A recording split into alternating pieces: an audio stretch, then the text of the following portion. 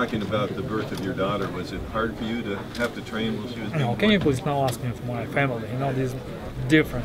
Just my focus on the boxing. Boxing business. Family is different. Gennady, Canelo told us he's visualized the knockout every night.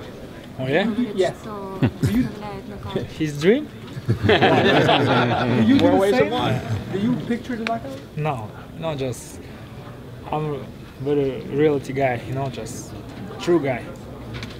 I understand this is a hard fight for us, you know. And of course, yeah, maybe knockout, you know. I don't know for who, for him or for me. No, right here. And I know this. Martin Oleg's coming right behind you. No problem.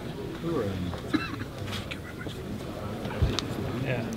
We asked Canelo this. Obviously, you have to see what happened Saturday before, and we're asking Abel this as well. But people think this is a matchup that could produce 2 or 3 of these if it works out that way. In your mind, couldn't you see that? And if it did happen, would it, in your mind, would it have to be pretty quick, the 2 and the 3 after that, or do you think you could wait a while before bringing him back, before fighting him again? When they asked Canelo said, just like we said, there could be 2 or 3 fights of this. Would it be better to happen quick or to happen 5 years, in 5 years? Yeah.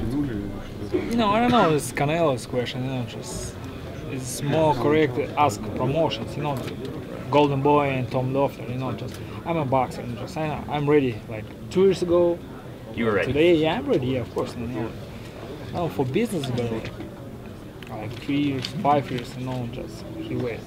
Right. I think for Canelo is better, you know, just he said, just I'm ready. That's it. It's Oscar.